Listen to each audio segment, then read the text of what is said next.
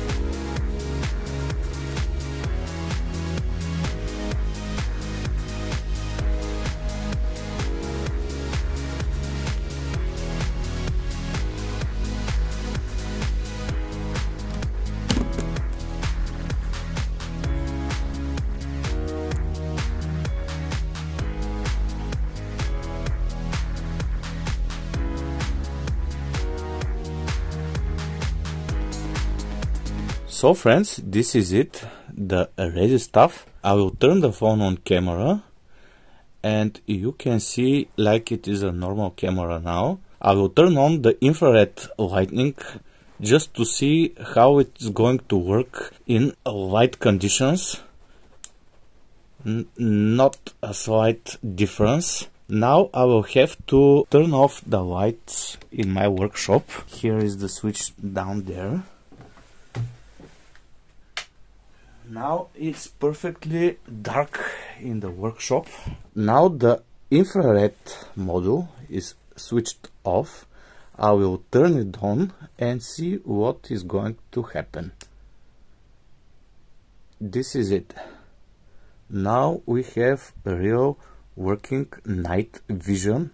Not the best quality, but the phone is pretty old and the display is a little bit damaged, but we can definitely tell we can see in the dark pretty good. Anyway, we can definitely see everything. Here are the infrared LEDs. So guys, I think it's pretty amazing.